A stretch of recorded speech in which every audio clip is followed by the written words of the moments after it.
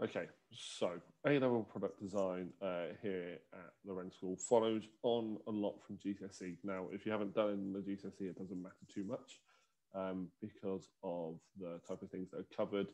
It goes back over a lot of old ground that you would have done in the GCSE, but it does go in significantly more depth.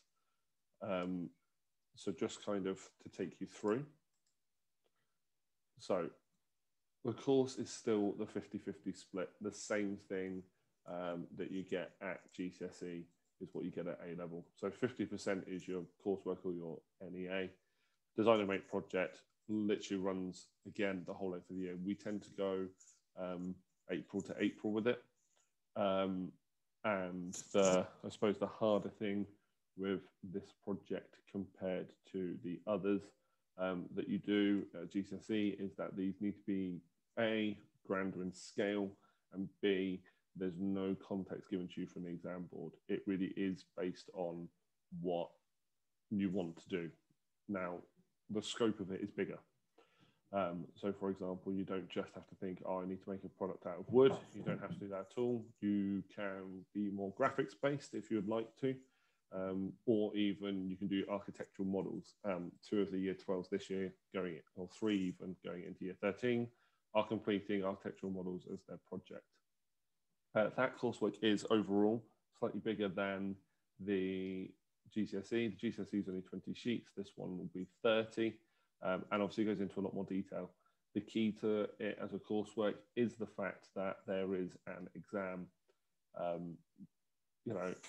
element to it as well.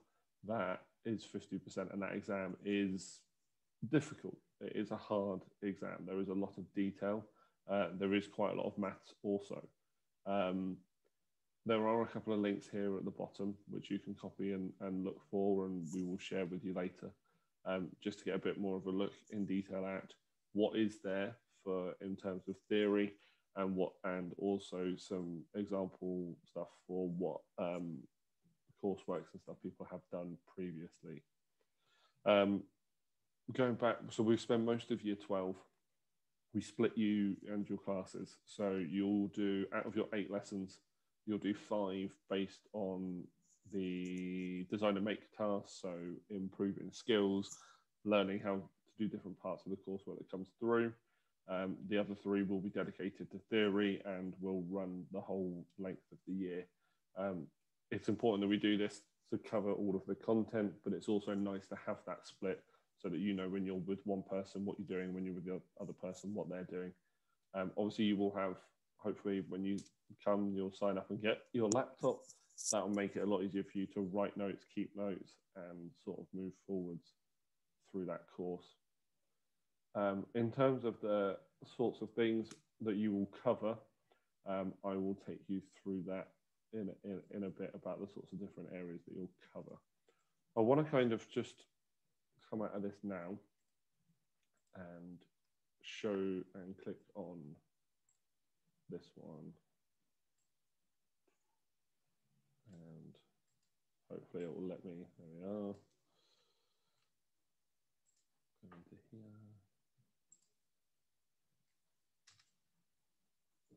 So this is the website that you will get up when you start looking at the course and start trying to research. We've obviously got the specification. There's obviously in here some course materials. When, what's that? You can't see the website. Okay. There you go. You should be able to now. Perfect. So this is the this is the website. There's lots of different things in here. Over here on the right hand side, course materials, we have some example things that you can look at. You don't need to be a staff member to get into these. So you have the specification that's in there. We also have some sample assessment material and some sample courseworks. So as we go through here, this has some of the idea of what the exam paper looks like. So you can start to go through and see really what sort of questions you're going to be asked and how they are answered. So we then also have, let me just get the right one.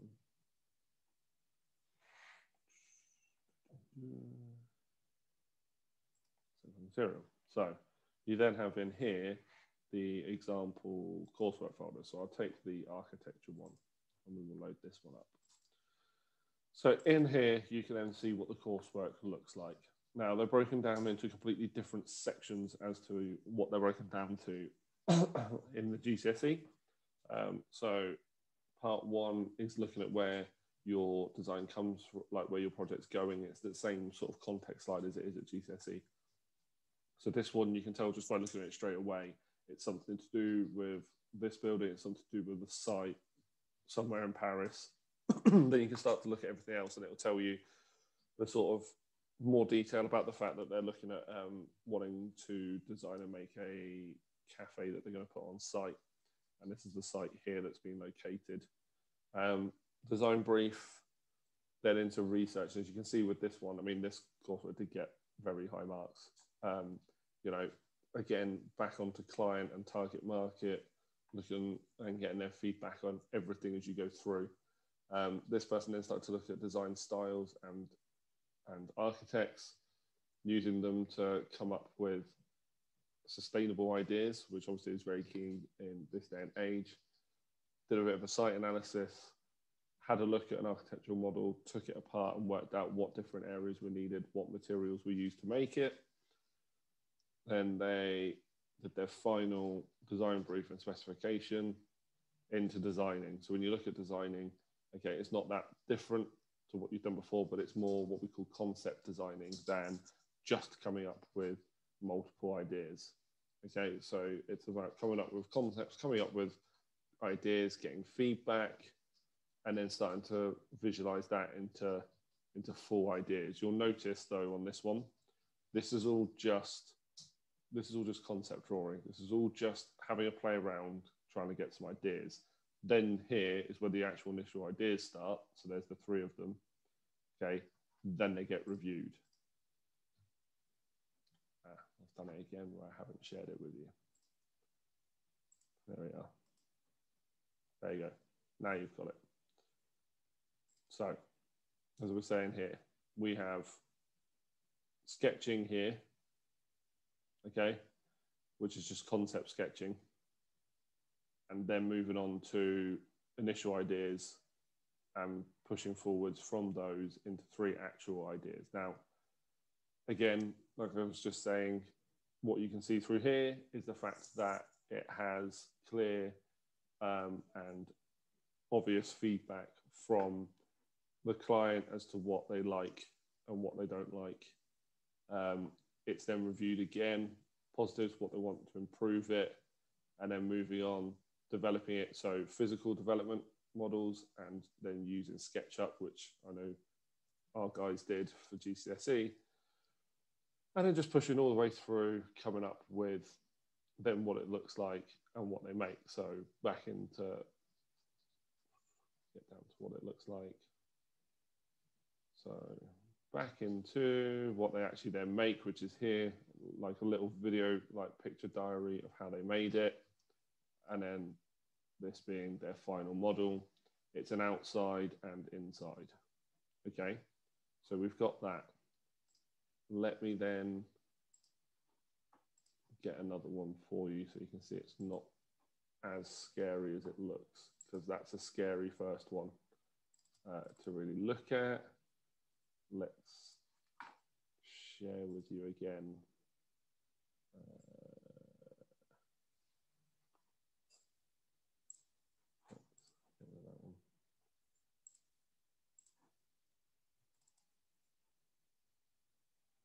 There we are.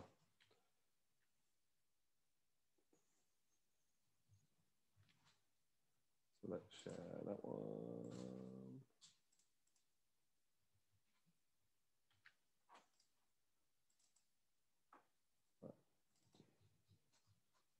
I'm hoping this one loads, and I'm hoping now I can share it with you because it wasn't letting me do it earlier.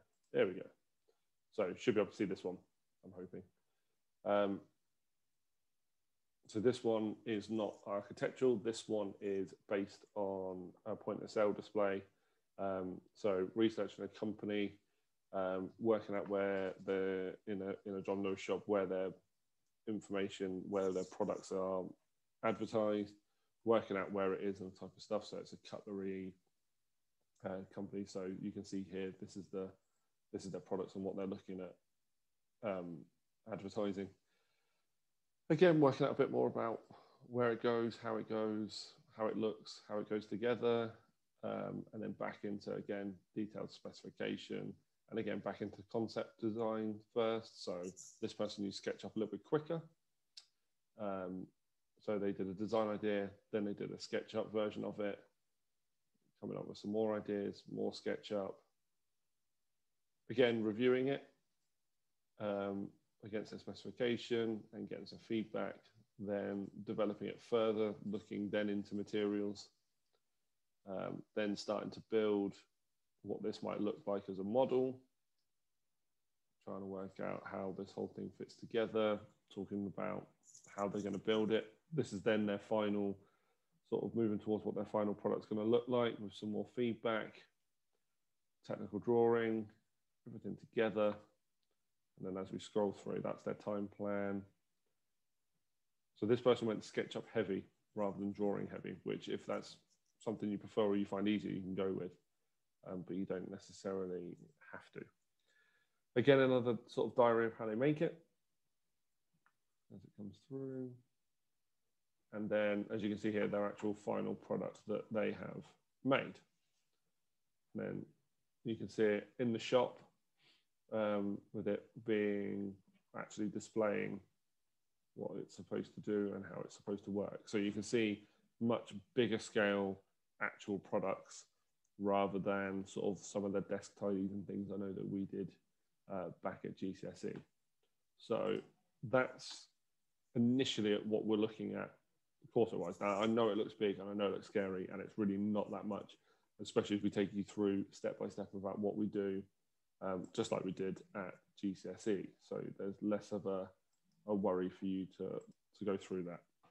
Now, let's just go back here. So what do I want you guys to do? So I'm going to set you guys off on a little challenge, a little design task, which you can do between now and our second session. Okay, so what I want you to do is look at orthographic drawing. So look it up if you can't remember what it is. And I want you to design a product for your room. Now, because it's your first project, I don't want us to go too big, but I want you to think about your room, think about a product in your room that would make your bedroom tidier or something you would need to use. So I'm thinking something we've had with last year's group, like shoe storage. We've had like what we call like a gadget tidy, so lots of wires and stuff can live inside one box, and you can charge through it, something like that for your room, and basically draw it and come up with it as an idea. Reason is, when you come in September, we're going to look at these designs and we're going to try and make it, and that'll be your first project, is to take something that you're going to try and design and come up with now and turn it into something you can actually make to start off with. Okay, so again, going through that process of looking at what an orthographic drawing is and being able to draw it. And again, if you want to do if you want to do a 3D drawing of it as well, you can. But really just trying to think of a product that would work for your room that you would be able to then pick up, come into school and make. So that's what I want to set you guys off and doing. I'm going to stop recording.